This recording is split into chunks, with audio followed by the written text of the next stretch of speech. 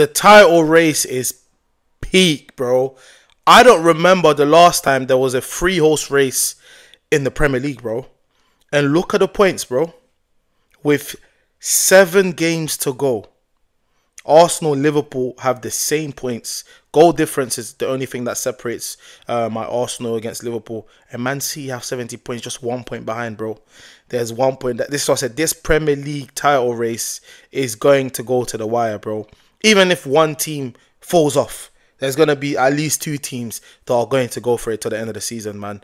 And that's exactly United. I've allowed it to be like this because had Liverpool won today, I mean, listen, it still would have been quite tight anyways. But this is crazy. 1 point separates 3 teams, bro. It's a mad thing. But yeah, man, I don't know where this is going to go to. Because like I said, Arsenal, we have a few games. We also have to go to Old Trafford. You know, we have to go to White Hart Lane.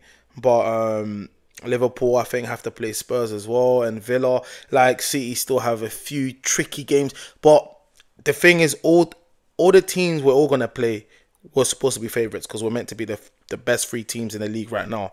But it's going to be a very, very, very difficult and draining and pressuring final stage of the season, man. But look, you can't complain, man. Like I said, big up Man United for doing us a favour.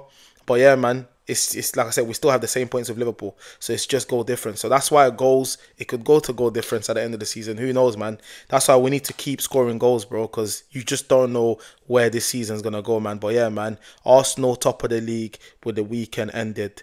Let's go, Gooners.